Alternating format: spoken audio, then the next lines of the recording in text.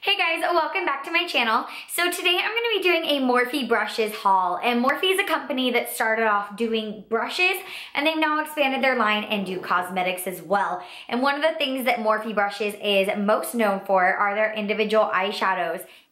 Morphe Brushes is a super cost-efficient company, so everything's primarily very inexpensive, specifically their brushes and their individual eyeshadows. So their individual eyeshadows run for $2 a piece, and then they have a lot of brushes. And when I say a lot, I mean a lot. They have brush sets, and they have a ton of individual brushes, and their price range goes all the way from like a couple dollars up to like $30 now that they've expanded their line. But today I'm going to be showing you guys eyeshadows that I picked up as well as brushes. I've never used their brushes before, so I did pick up a few that I wanted to experiment with.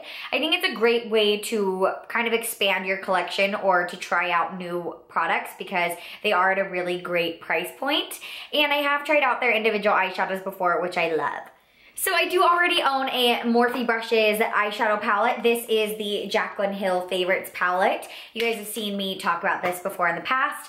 And then they also have their really awesome individual palettes that you can fill on your own. But yeah, let's go ahead and get into the haul. This is the Morphe M433. This is a little tiny brush. This one looks like it's gonna be a good blending brush. I think it's gonna be an awesome crease brush because it's nice and skinny. I always am looking for better crease and blending brushes. You can never have too many of those. This is the M505. Again, it's a really tapered brush. If you wanted a more precise crease or if you just wanna kind of blend it out. This one feels really, really not dense. Like it's very floppy. So I don't know how well that will do on the actual crease, but it feels like it's gonna be good. Good blending brush.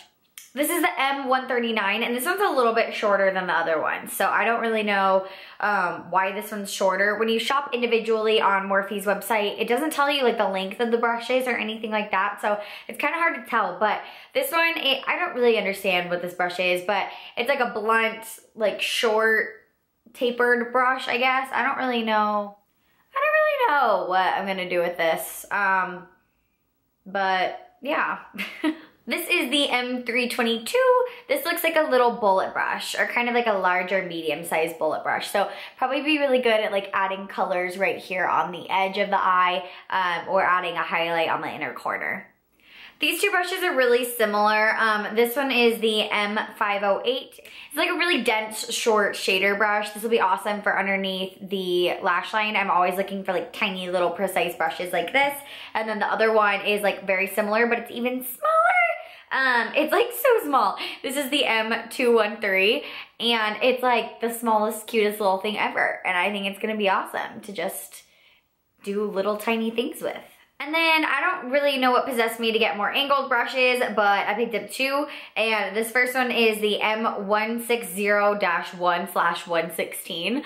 I think it's like a 1/16 inch or something, M160. It's a long name. But this one looks like it's gonna be really nice actually. It feels nice and dense. I don't know, I like the size of it. I think it's gonna be good. I think it'll probably be better for liner than it will be for eyebrows because I feel like it's really skinny, like really thin, but we'll see. And this is the M215. I think I just didn't get a good idea of what this looked like on the website because I don't think I'm gonna like this at all. It's like a really weird like material. It feels like really plasticky and really like not soft. I'm so confused what is on like these bristles are, and they're just like a little angle. I don't know. I mean, I guess I could do eyebrows with it, but I feel like I have better brushes than this, so kind of a dud. So that's all the brushes that I got. Really inexpensive. I don't know why I got all eye brushes because I really want to try out the face brushes. So maybe if I like these, I will do another order and pick out some face brushes. They just came out with like a luxury line, which look seriously like so much like the Sephora brushes, which I love Sephora brushes. You guys have heard me talk about those before, but I felt like they were kind of expensive for a like non-expensive brand. But I mean, that's what happens when a brand becomes popular and they're trying to expand their line and they're trying to have more like luxurious products. But I feel like the reason why I would order from Morphe is because they're inexpensive brushes. But I know Jaclyn Hill uses them a lot. Manny MUA uses them a lot. There's a lot of like good artists out there who are using these. So I'm excited to try them out and they feel really good from what I can tell. There's a couple that I think if they would have had like better descriptions or better pictures on the website, I probably wouldn't have purchased them. But yeah, we will see what I think of these. So this is the little palette that Morphe Brushes offers on their site. They offer a couple of empty palettes, but this one I really, really like. This is actually my second one. I showed you guys in the beginning of the video, my other one that I have. The old one just says Morphe in white letters, and the new one says Morphe with a red N, and it says brushes underneath here. But these palettes are amazing. These palettes are amazing. They're magnetic on the bottom, so you can fit 12 shadows in there, and they just like pop right in. And then I love the huge full-size mirror, and there's my camera. And another great thing about these palettes is they're super inexpensive, and the size of the shadows that go in here are really universal. The size of the Morphe shadows are the same as Makeup Geek, they're the same as MAC, they're the same as other sizes of shadows. So I had to pick up one of these, and my plan actually is I got enough eyeshadows to fill both of these palettes, and I want one to be my shimmer palette and one to be my matte palette, because I always want like a go-to matte palette, especially when I'm doing eyebrows for my clients. I don't like having to like dig through like all my products to find it. So I will be condensing that into these guys. These Morphe eyeshadows are $2 each, but there are a lot of coupons out right now for 10% off, so you can get them for $1.80.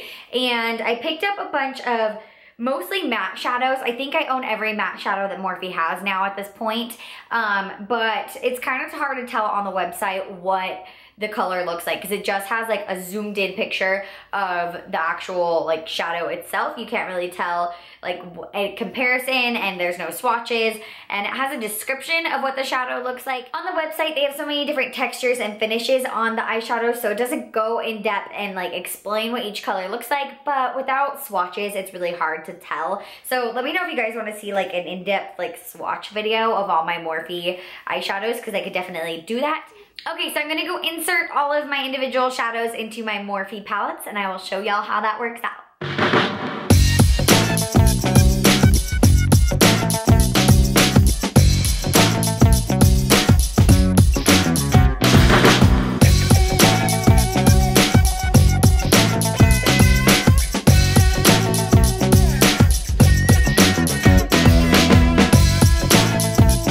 Okay, so I finished filling both of my palettes.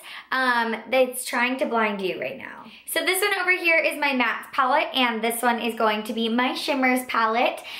The only issue I've come across with this is that this little hole right here, that little slot, is like not magnetized. So I stick my little shadow in there, which I want to be a white shadow, and he falls out. Falls right out of there. So this little slot is unfortunately not magnetized correctly like the rest of the palette. So I'm not really sure what I'm gonna do about this palette. I'm either going to have to be really careful with it and make sure it never flips upside down so that this little shadow doesn't come out, or I'm going to have to just take it out and have it be blank and sad. But other than that, everything's great. So this is my matte palette. I have a white shade over here and ends off with a black shade over here. I obviously really love warm brown shades. I've got a whole bunch throughout here. And I even popped a matte red in here as well. And this is my shimmers palette. I've got some really light creams in here. I've got a couple of pops of color, but for the most part, it's a very neutral, nice shimmery palette. Alright guys, so that's it for my Morphe Brushes haul. I hope you enjoyed this little video about the shadows and brushes that I picked up. If you guys have tried out any Morphe Brushes products, please leave me a comment down below. I'd love to hear what your thoughts and opinions on those products are. I would also love to hear if you guys are interested in seeing any sort of follow-up review video or tutorial video using any of these products. Thank you so much as always for watching. Please comment, rate, and subscribe, and I always have my social media links down below in the description box. Thanks for watching, and I'll see you in a later video. Mwah. Bye!